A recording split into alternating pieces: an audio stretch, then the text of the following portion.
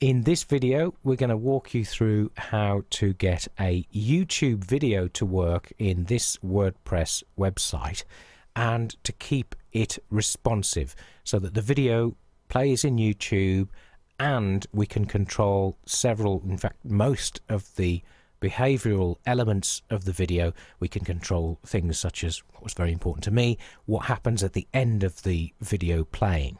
I'm not a big fan of showing all the related videos because that can distract your viewer away from your website.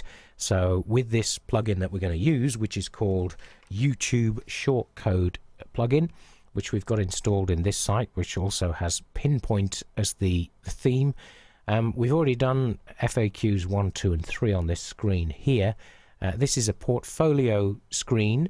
Let's just jump into number 3 and show you how it works. It loads as soon as you land on it, so it's an autoplay, which I'll just stop for a second.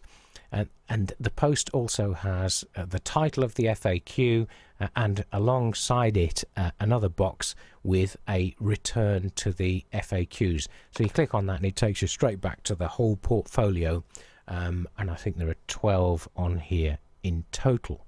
So how do we get that video to work? Well, first of all, you need the plugin installed, YouTube Shortcode, which is in place.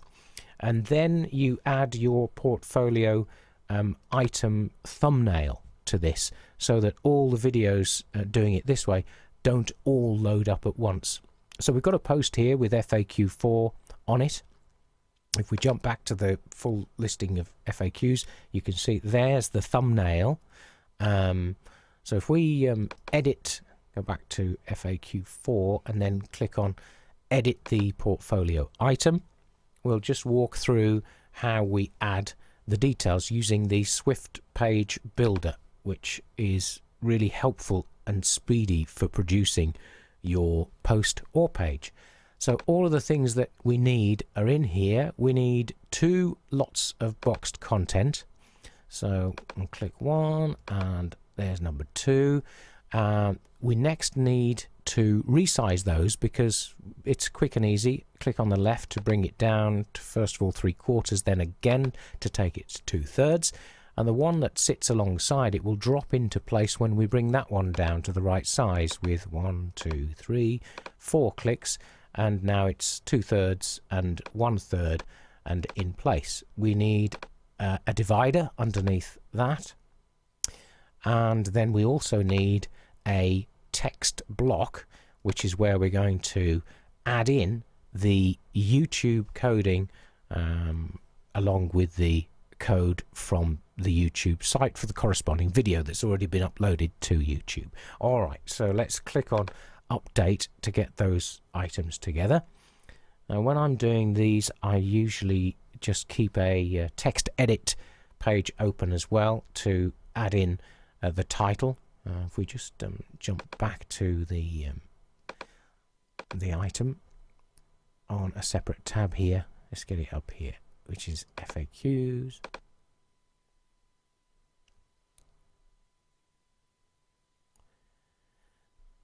This is the one we're working on, FAQ4. What format do my photos need to be in is the question. Flick to the back end and we will add that title in the visual editor if you wish.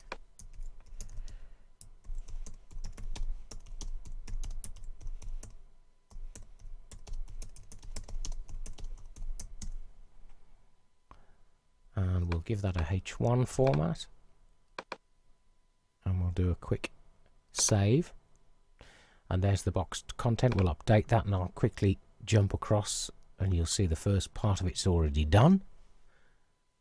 That was quite painless. Flick across and we'll just refresh the screen and jump into number 4. Let's open it in a new tab with a command. There we go.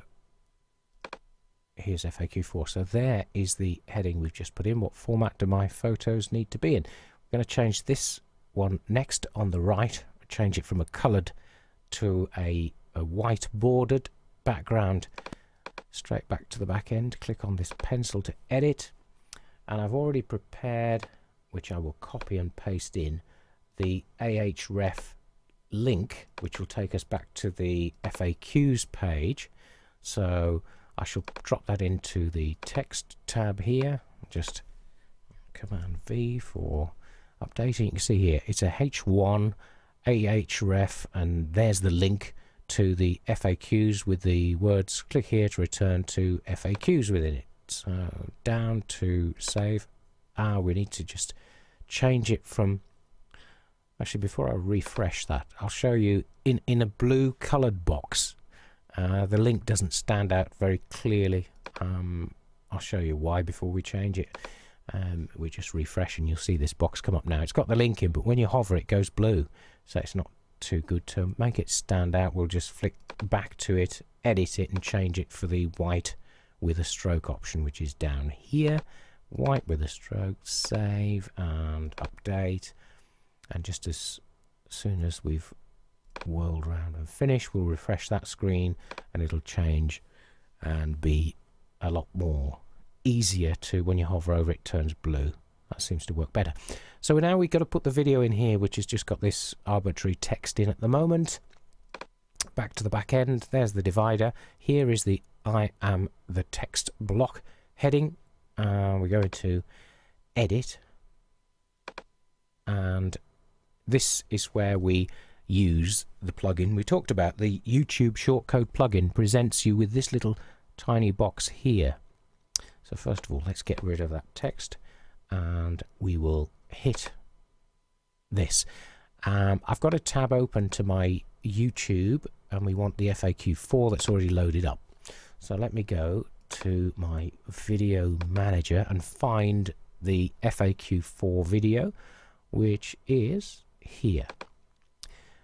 What format do my photos need to be in? We click on share, hold it, and we take this and copy it and go back to the back end and we paste it in to the top box. We don't need the playlist box filled out because that's if you want to rotate videos around on the same setting.